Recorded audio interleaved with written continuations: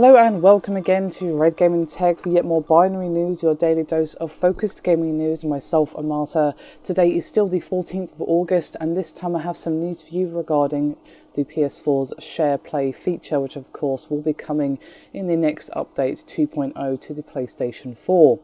Now, Sony has thankfully shed a little bit of light on how the SharePlay feature is actually going to work, which, as you probably know, is a feature that will let you play a friend's PS4 game even if you don't own a copy, and this is of course via remote play.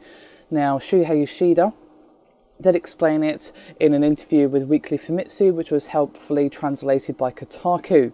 And he said, quote, "How it works is, for example, say a friend has a game that I don't. I ask them to let me play it, and if they send me an invitation, I can access their PS4 and play while watching the video that is streamed. You can call it a mini PlayStation Now." And in this interview, Yoshida was basically insisting that any game which is played with the DualShock 4, i.e.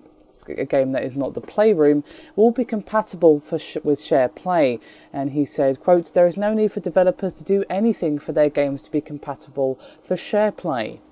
Now, what's rather good as well, and definitely a 100% needed feature, is that players will also be able to save game data to their own account. So basically, if you make it halfway through a game via SharePlay, before you go, oh, screw it, I'm just going to buy the game, you can just pick up where you left off on your own console.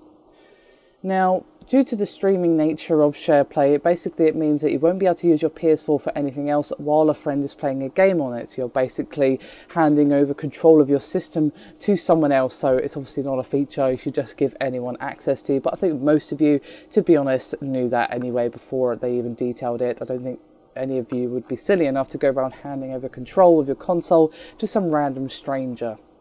Now, what I'm wondering though is there going to be any sort of limitation on how much you can play of one game via SharePlay? Because if there's no limit, then it's very easily exploitable. You could basically just buy a game between two people, just for example.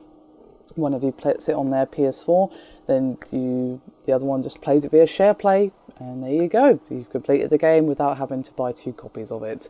So I think there's probably going to be some sort of limitation on how long you can play, otherwise it is pretty easy to take advantage of, to be honest. He didn't detail anything this time, but perhaps when we get more of a full lowdown before it's released, we'll know exactly how it's going to work. I would imagine that Sony have very much taken this into consideration. They don't want you to just be able to play for free completely.